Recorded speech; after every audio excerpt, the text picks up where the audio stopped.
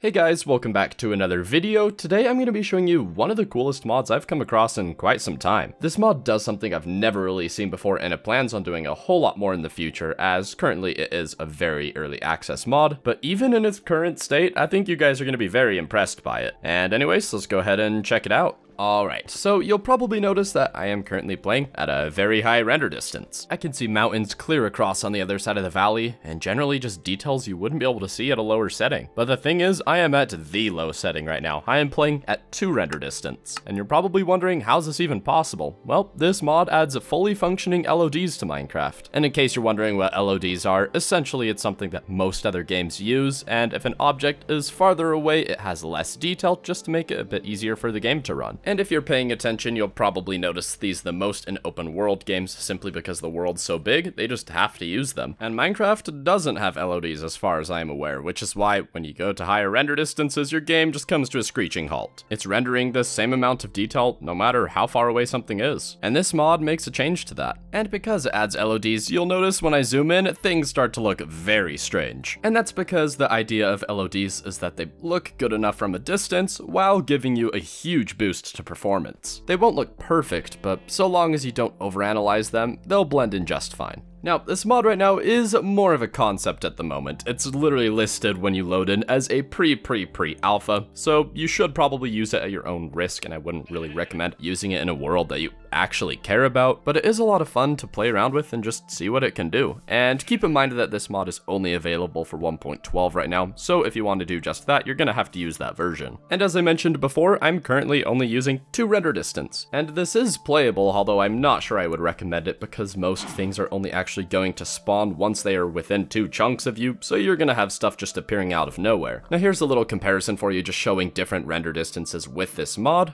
and the higher you have your actual render distance set, the less noticeable the pop-in's gonna be. Now realistically, with this mod installed, you really shouldn't even need anything above say 16, and at that point you're gonna have practically no noticeable pop-in whatsoever. And probably the best thing about this mod is just how much of a performance boost you're gonna get from it. Right now you're looking at 64 render distance, which you can get to if you use Optifine, and you can see I'm sitting around 25 FPS, which is pretty low. Once, however, we switch over to the Farplane 2 mod, you will see that I'm sitting over 500 FPS. It doesn't look quite as good, but honestly, for the FPS boost you get, it's worth it. Now, obviously, as the mod is a pre-alpha, not everything is gonna work entirely right. For example, as you can see, snow doesn't even show up outside of your actual render distance. But for the most part, so long as you don't zoom in super close on the distant features, you generally won't be able to see much of a difference. It really just does a great job of blending itself in with your actual chunks. And the creator of this mod has some pretty wild goals for the future. Goals that, if achieved, would make this mod